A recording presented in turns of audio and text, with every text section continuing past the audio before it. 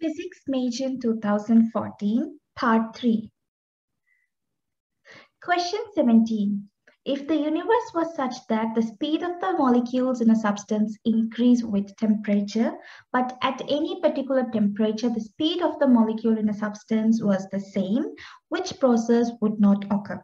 So we know that when temperature increases, the average speed or the average kinetic energy of the molecule also increases. When temperature remains constant, then the average kinetic energy or the average speed, they remain same. So they're asking in which process this does not occur. Let's see option A, boiling. Boiling takes place at a constant temperature to change the substance from liquid to gas. So this is not the answer. Condensation is when substance changes at constant temperature from vapor to liquid. So obviously that's not the answer. Evaporation is a process where substance changes from liquid to vapor, but this occurs at any temperature. It can occur at any temperature below the boiling point. This is when the molecules of the substance on the surface of the liquid have more energy, it leaves the surface of the liquid, giving a cooling effect and a sudden drop in the kinetic energy of the molecule. So evaporation does not take place at any particular temperature. It takes place at a range of temperature below the boiling point. So C is the option. Let's see what about melting. Melting is when the substance changes the phase from solid to liquid at constant temperature. So D is not the option. The answer for this question is evaporation, which is option C. Question 18. Liquid Q has twice the density of liquid R. At depth x in liquid R, the pressure due to the liquid is 4 kilopascal. At what depth in liquid Q is the pressure due to the liquid 7 kilopascal? So when it comes to questions like comparing two things, here we are comparing liquid Q and liquid R. In this situation, we can make a small quick column. So as you can see here, this Q stands for liquid Q. This R stands for liquid R. They have said liquid Q has twice the density of liquid R. So I have taken the density of liquid R as rho. Q's density is twice of that R. So this is 2R. At depth x in R, so I have mentioned x is the depth, the liquid pressure is 4 kilopascal. So 4 kilopascal. Now, at what depth in liquid Q is the pressure due to the liquid is 7 kilopascal. So what's the liquid pressure? I mean, what is the depth in liquid Q when the pressure is 7 kilopascal? So I've denoted this depth to be found. This is to be the one we have to find as xq. Now, in order to find the value of this xq, the depth of liquid Q, first we need to know the formula of pressure due to liquid. That is, pressure is equal to rho gh. Rho stands for density, g stands for the acceleration due to gravity, h stands for the height or the depth. Now, this pressure individually, we will denote it for liquid Q and also for liquid R. So here you can see pressure of liquid Q is density is 2 rho into G into the depth is xq is equal to 7 kilopascal. 7 into 10 to the power 3. This is the prefix K. Similarly, pressure of R is density, which is rho into G into X, which is 4 into 10 to the power 3. Now, the easy way to solve this question is you can either go for substitution, but to easily solve this, what I'm going to do is I'm going to divide this equation. That means let me call this as first number 1 equation, number 2. So I'm dividing 1 by 2. Why I'm doing this? Because I can easily cancel out the things that are common. So for example, you can see G G is common. Kilopascal, 10 to the power 3, the 10 to the power 3, the prefix is the same. Rho, that is density, and the density is the same. Now I'm remained with 2xq, that is 2 here, xq, divided by the depth of liquid R is equal to 7 by 4. Now make xq as your subject. So it's going to be this x goes to the other side as numerator, 2 comes to the denominator, so 2 into 8, 7x by 8. So you're getting the answer directly. The answer for this question is option B. Question 19. A sample of metal is subjected to a force which increases to a maximum value and then decreases back to 0. A force extension graph for a sample is shown. When the sample contracts, it follows the same force extension curve as when it was being stretched. What is the behavior of metal between X and Y? The main thing to note here, when you have force extending, when you remove, it returns back to 0. That means there is no permanent extension. So there are two types of extension, so deformation or extension. One is elastic deformation, the other one is plastic deformation. Elastic deformation is when you give force to a string or spring or any object, and when it extends, once you remove the force, when it comes back to its original shape, then it's called elastic deformation. Plastic deformation is when you remove the load or the force, it does not return back to its previous length or previous shape. There is a permanently deformed length or shape, then it is called plastic deformation. So you can see, once the external load is removed from an elastic deformed body, it regains its original shape. That's elastic deformation. When the body is plastically deformed, it retains its deformed shape even after the removal of external load. As you can see, this question, it comes back to 0. There is no extension. That means it's coming back to its original shape or original length. This shows that it is an elastic deformation. It is not plastic. So they're asking, what is the behavior of the metal between X and Y? It follows the same path. It comes back to its previous shape. So it is elastic, but not plastic. Option A says both elastic and plastic, which is incorrect. Option B, not elastic and not plastic. It's incorrect. C, plastic but not elastic. Okay, they have said the other way around. So that is incorrect. D, elastic but not plastic. Exactly, this is the answer.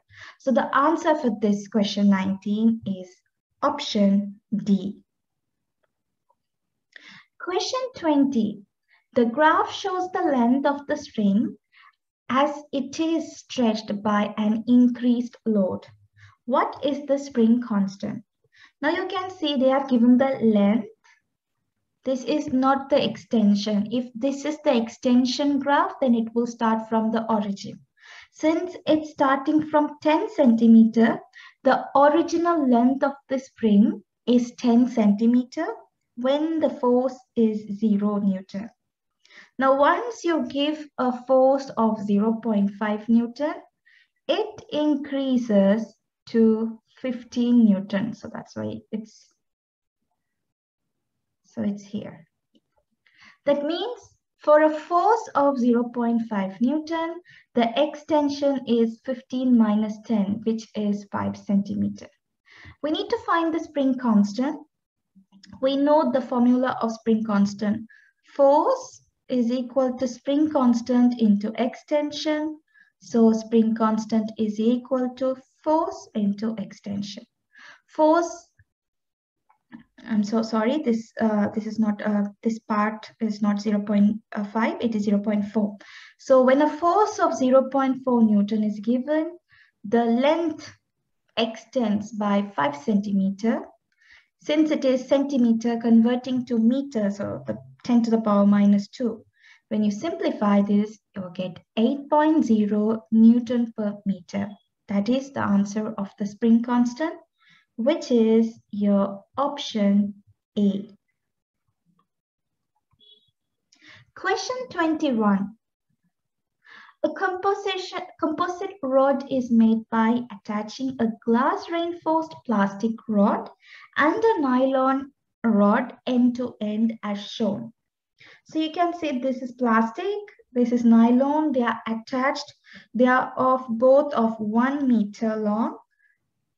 They are EP. EP stands for Young's modulus of the reinforced plastic is 40 gigapascal, and the Young modulus for nylon is 2.0 gigapascal. The rod have the same cross-sectional area, and each rod is 1 meter in length. So point to be noted, same cross-sectional area, same length. The Young modulus is given for EP and EN, as you can see here. The composite rod will break when its total extension reaches 3.0 millimeter. That means when the extension of the glass reinforced plastic plus the extension of the nylon, the total extension is 3 millimeter, then it will break. What is the greatest tensile stress that can be applied to the composite rod before it breaks? So before starting to find the stress of this rod, which is the plastic attached to nylon, we need to know the formula of Young's modulus. Young's modulus, in other words, it is the stress over strain.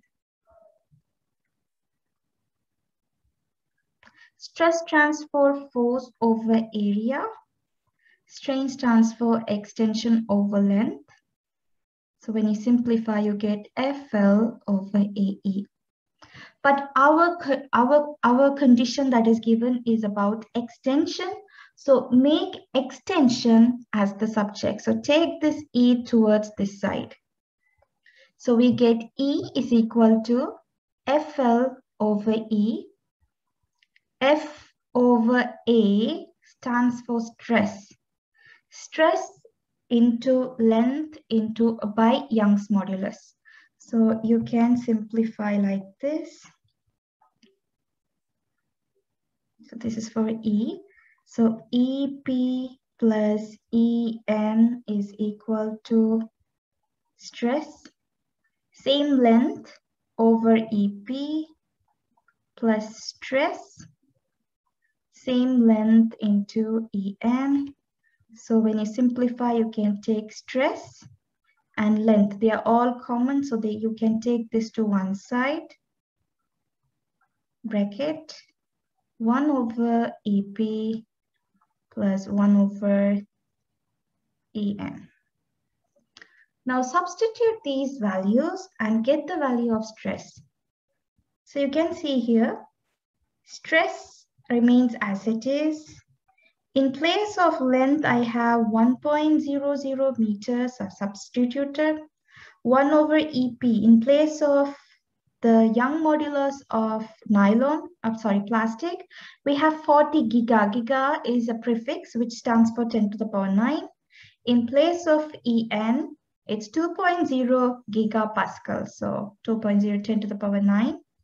Now, this is equalated to the total extension that it can withstand, that is 3.0 millimeter.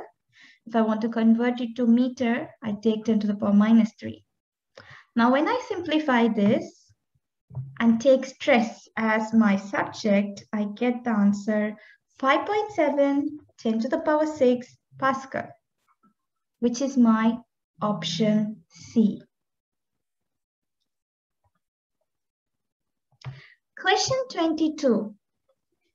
What two significant figures are the period, the frequency, and the amplitudes of the wave represented by the graph? So you can see this is displacement. This is time. Time is given in milliseconds. Displacement is given in millimeter. We need to get the answer for two significant figures.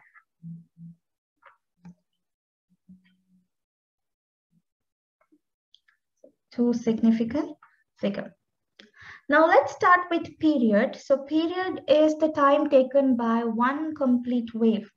So if you see this wave ends here, but I do not know the accurate value because it doesn't exactly finish at the corner of this small box. If I consider the second one also doesn't complete at the same, it's completing at some middle of the box.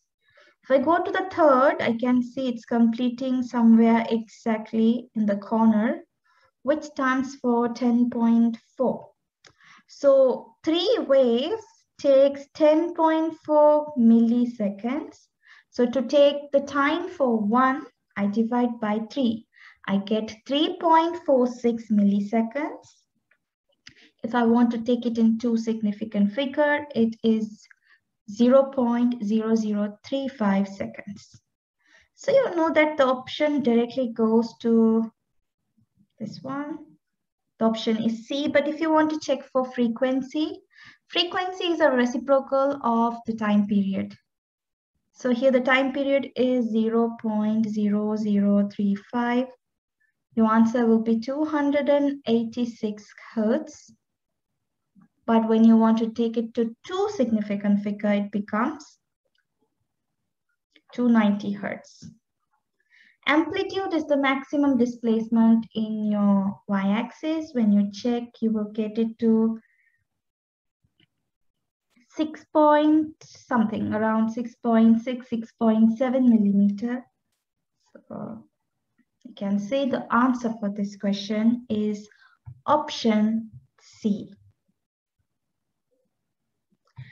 If you find this video useful, like this video, subscribe to Learners Club, press the bell button to get notified with new videos. See you in the next part. Bye-bye.